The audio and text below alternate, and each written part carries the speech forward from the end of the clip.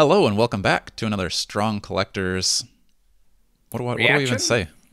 Yeah, reaction or Commentary? ec- commentary, explanation, Waxing something. philosophical, perhaps? Just another Strong Collectors podcast, really.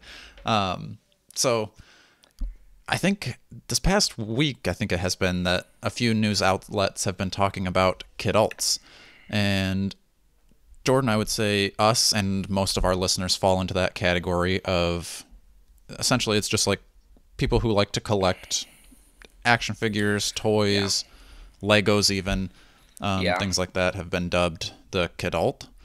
I think it was a Consumer Report said 1/4 of toy sales are Yes, attributed to adult collectors, right. which we've kind of talked about before, even the notion of like going into Target or Walmart and like, seeing who is shopping for toys and like, Mm-hmm. we've talked about how many kids still play with toys. I guess 3/4 of toy purchases are still going for kids. So there must still Right. be kids playing toys. Maybe we just, I don't know, assume that everyone's on their iPads because we're Yeah, and then old. it's definitely easy to like, especially for us, and I mean, I'm guessing most of our listeners are in like the Facebook groups and things like that, where it's kind of that echo chamber of like only adults are collecting, looking for the new Right. Spider-Man or whatever it is. But it's like I'm sure there are. I mean, obviously, only 1/4 of toy sales are adults, and that adult is from 12 and up. So all Yeah, that, teenagers are included in that. So that's a yeah. little bit skewed, I think. I don't remember when we stopped getting Marvel Legends. I think it was probably around. Maybe middle school? Yeah, that's what I was thinking too. Was like maybe sixth or seventh grade. Which like I think about that now. I'm like, oh, does seventh graders really still play with action figures? But I think we were kind of more in that like collecting because that was right when the Right. Build-A-Figures started coming out. So it was Well, like, I vividly remember, I think I remember this, is getting my mom to get you at Walmart the armored Thor from the Blob Wave because you really wanted it, and my mom was like, "This is for you," and I was like, "No, Dakota needs it to build Blob." yeah, yeah, and So that that was would have been, what was it, 2007? yeah. I'll look it up as you I think continue that was commentating. 7. So 7, 8, 9, 10, 11. So 11, 12. That's probably sixth grade, I'd Yeah. say. So yeah, I think we still were nostalgic for the Toy Biz days, but it was still cool to see, you Mm-hmm. know. But then I remember for a couple years we would just go to the toy aisle, and I think it was when they were Mm-hmm. doing the 3 3/4 stuff, and it was like, Right. man, I would not be happy with these as a kid. So No. I'm glad to see the 6 inch scale has come back and Mhm. that presumably kids are playing with them, you know. Yeah. But Yeah, that was 2007. But yeah, that was. I do remember us like continuing to talk about that like into high school, where it's like we would just walk down the toy aisle and be like, "Oh hmm man, these poor kids now don't have the 6-inch Marvel Legends that we used to have back in the got a day." And then comic and a base and the yeah, works. So so yeah, yeah, very and it's been interesting because we've seen kind of some different commentary from both people in the groups and otherwise reacting to that bit hmm of news. So I think and we I don't thought it think would yeah, just I be was gonna say I fun don't to. Now you it's go. not necessarily something anything new for like the collector out there of like you're kind of like as a collector like this is like my spare bedroom, so anybody that comes over to our apartment is going to see my giant collection of action figures, and probably same for most other collectors. It's like it's going to be Yeah, on display somehow because it's not like you want to just like if you enjoy this hobby, it's not like you're just going to like hide it all and nobody's ever going to see it. Like you want it displayed and shown, and then eventually, I mean, if you're anything like me, you're going to be like, oh man, my in-laws are coming over. What are my wife's parents going to think about my toy right. collecting and Yeah, buying? And like yeah, it was like comic books are a little bit more like yeah, it's like in a box in a closet. Like yeah, oh, this guy reads comics. That's a little bit more normal, I think, or at least yeah, seems more normal, and it's easier. It's kind of like one of those things where it's like you're not going to really have all your comic books out on the shelves. Maybe yeah, you have like a bookshelf, but it's not like action figures where I've got this whole display with different things, and yeah. it's definitely like a toy versus a book. Right. And I think we've seen, and obviously, like you just said, we've dealt with that ourselves, but I've also read comments from people in the groups sort of taking that perspective of, I enjoy this hobby, and maybe it's hard for my girlfriend to understand, or it's hard for my coworkers know I collect toys, or I'm afraid to tell people I collect toys. Just things like that, because I do feel like in some ways, both from this news breaking and seeing like some commentary on people being like, adults shouldn't play with toys, or like adults shouldn't Right. collect toys, or adults shouldn't get any enjoyment out of a toy. It's just for kids. And I just think if you're not like connecting with other, like, it's one thing to have like the collector community, but I think it's cool that you and I are friends and we both collect toys, and it's like, yeah, this is cool. Like, we enjoy it. It's fun, Right. But I do think there is a degree that you could feel kind of like, if you listen to the wrong people, you could feel sort of, I don't know if it'd be like a shame, but like some weird Probably. idea Yeah. of maybe I shouldn't be spending my time and money on Right. these things. And that's kind of like what one of the reporters was kind of definitely trying to get across, is like, this is the downfall of society, is adults, and I think the quote was, these emotionally stunted, intellectually shallow, overgrown adolescents. That's like, I think talking to most collectors, like, yeah, sure, there's some weirdos, but there's weirdos in every walk of life. Everything, yeah. Yeah, but I would say like most people you talk to are just normal people who have an interest in action figures or Legos or whatever it is. And like, that's kind of like we've talked about too, is it's not like, and it's okay if you do, but like, you're not like necessarily sitting on the ground like we were as kids, where it's like, oh, the X-Men are going to go fight the villains, and like you have like, Right. you're playing out a scene in action, where it's like, I more enjoy like the posing and the like pop and swap of the Mythic Legions, setting up Photography teams. stuff. Yeah, it's a little bit more, I see it more as like, I'm definitely not like, oh, I'm buying this art piece. It's like, I know I'm buying an action figure, but I like the display. Right. And it's kind of like we're setting up art behind us here in our shelves and our scenes. So that's, I don't know. I just was, I don't think that there's anything wrong with that, but it also goes to like, it definitely depends on what you're collecting as to what like society is going to see as like, oh, you collect action figures or Barbies, like you're a weirdo, versus like, oh, you collect AR-15s and trucks. It's like, that's very normal. Well, I think it brings into a bigger question of, like, if you think about it, all collecting of almost anything outside of the collector community, it seems pointless, right? I mean, if you collect stamps or coins or cars or fishing pole, it's like, who's it really hurting that you collect something? And why is one kind of collection seen as like, oh, that's mature, that's adulty, versus oh, you shouldn't? Because clearly, if you look at these action figures, like, what is the threshold for saying, oh, a kid? Because like, even with my nephew, some legends, I'm like, he's like, would he lose the pieces or appreciate? You know what I'm saying? Right. Like, there's that feeling of, this is geared towards. I don't think the toy, like Hasbro, they wouldn't have a stream if they didn't think adults were the ones watching it, right? I mean, it's not like, come on, guys, these are for kids, back off. Like, you shouldn't be buying these up. They know. Yeah. They know they're talking to a collector adult community. Or like a line like NECA or Mafex. Of course, kids aren't going out and dropping money on those. Right. I don't think. I don't know. Maybe as Turtles, as a kid, I might have wanted some NECAs, actually. So, scratch that. But just your mom wouldn't allow it. Yeah, well, I don't know. I'm curious when NECA took off, because I knew that term when we got back into collecting, but I wasn't super familiar with seeing those. Do you think they always had like a collector section at Walmart, or was that, when did that come? I think that's got to be newer. I don't know. Because I never remember seeing those when I was a kid. It'd always be the toy aisle. Tell us in the comments, when did NECA become mainstream Walmart dedicated aisle to it. Yeah.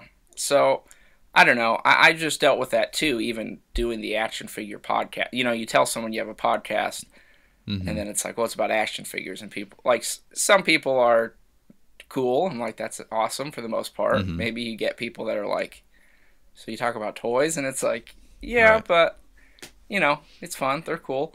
Right.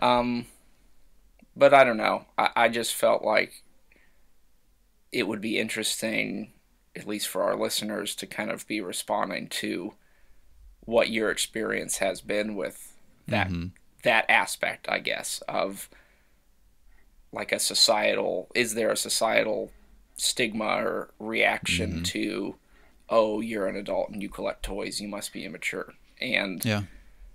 ways to kind of combat that, and ways to not feel like, oh, maybe I need to, like, I would feel really sad if that report came out and then like people were shamed into stopping Right. collecting toys because it's like, these are for children, put them away.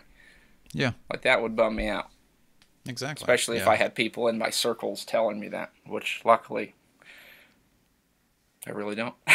Yeah, that's good. And it definitely takes like that, like a strong sense of self-worth where it's like my opinion of myself and my hobbies don't necessarily, like somebody else isn't going to dictate like how valuable I or my hobby is, where it's like, yeah, you're probably going to have the like douchebag that's like, oh, you nerd.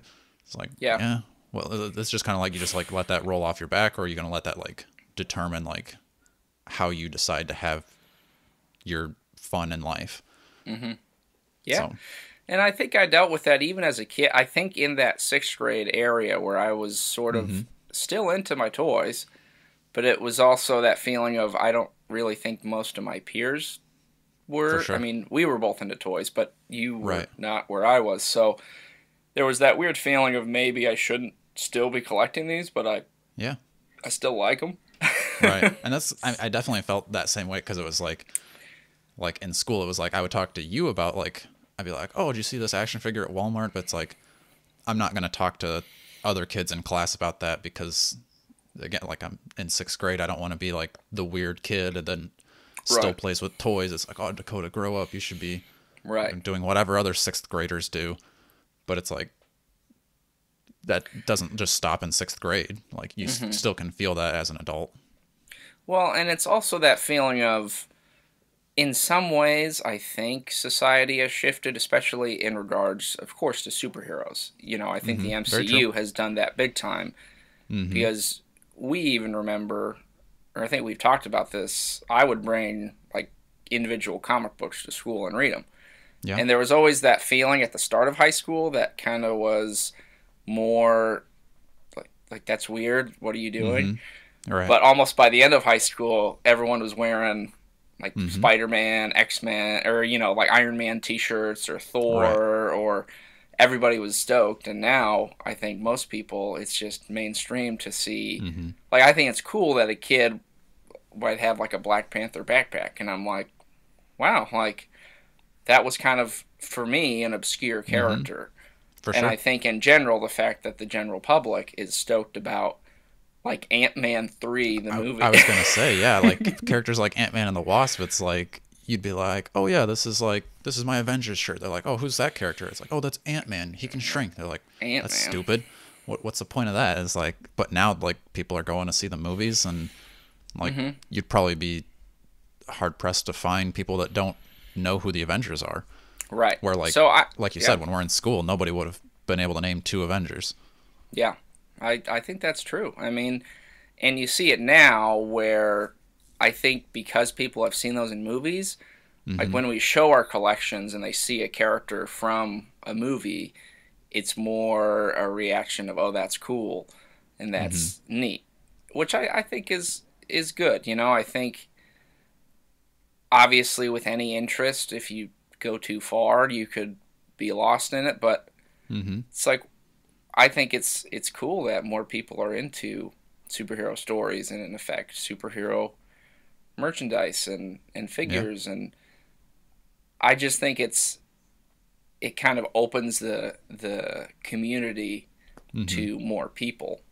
Yeah. So I mean, even last night, like I just got my Figura Obscura Mythic Legions Krampus, right. and I was like, I'm not gonna like I want to open this up before Christmas, so I just took it out to the the dining room table and opened it up, and Savannah's parents are here, so like I was just opening up my action figure with the in-laws in town, and Yeah. they're like they could even appreciate, like they're like, oh wow, the art on this box is pretty cool, and like, oh, he's Yeah. got you can just pop his hands out to put the shackles on, and Yeah.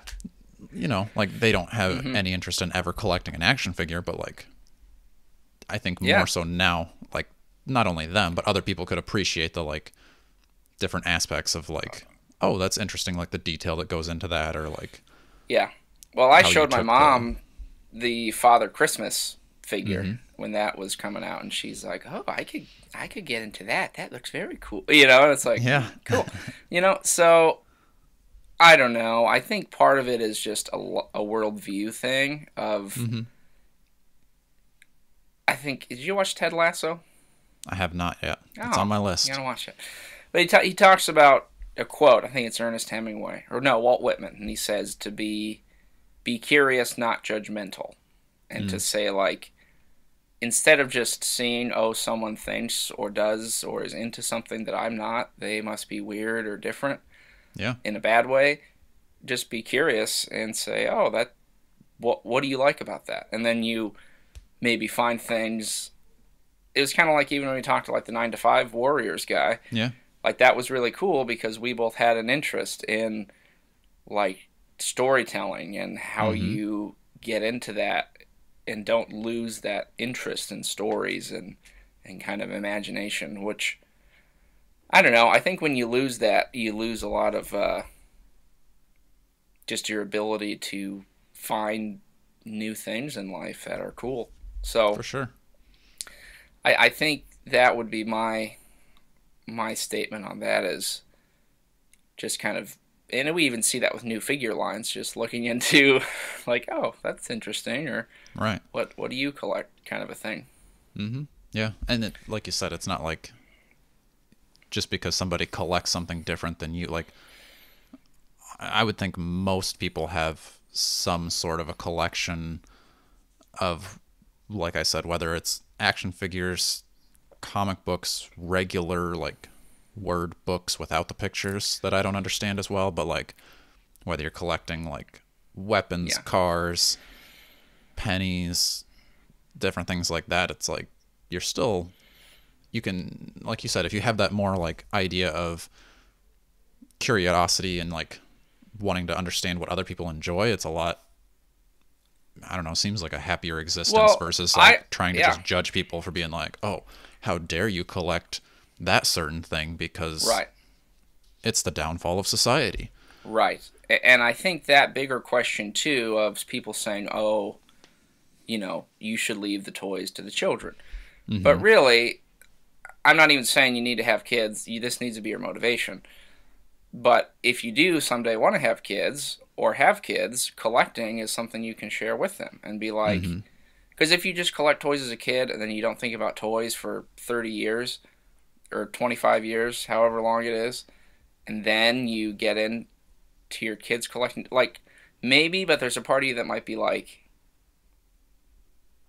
you don't really have anything of yours to share with your kids. And you've talked about that a lot, just saying you have toys that when you have kids, you'd like to say, Yeah. these are what I thought was cool. And like, I wish I had more stuff from my dad that he was into as a kid, because I don't really know much on what he did for fun.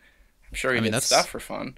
Yeah, that's pretty much the main way I got into most like pop culture toys stuff, is because like my uncle had a bunch of the old like 3 3/4 or whatever they would, like those like old Star Wars figures.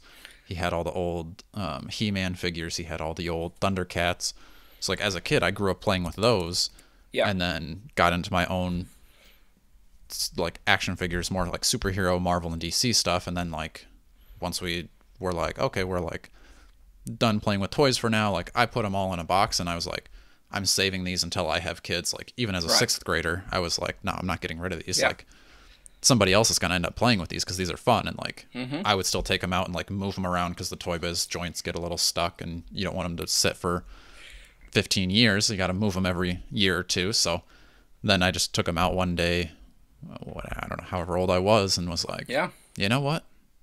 I need some more of these. Yeah, these are cool. And then a podcast stems from it, and it's like That's- you can find more joy we than are. just sitting on the floor playing with your toys or posing them. You can talk Yeah. in the groups, message boards, talk to your friends, or start a podcast. Right. And really, I mean, if you think about it, it's not like, oh, you're taking away enjoyment from kids, because you're kind of keeping this interest, A, alive for your own kids if you have them, Right. but B, like, you're driving toy sales so they keep making toys, because otherwise, according to this report, 1/4 of toy sales would be gone if all adults just said, you know what, screw it, we don't want to collect these anymore.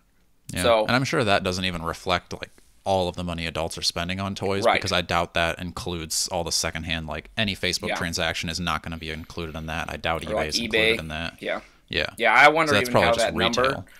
was calculated, but I don't know, man. I just think it's always a bummer when people are,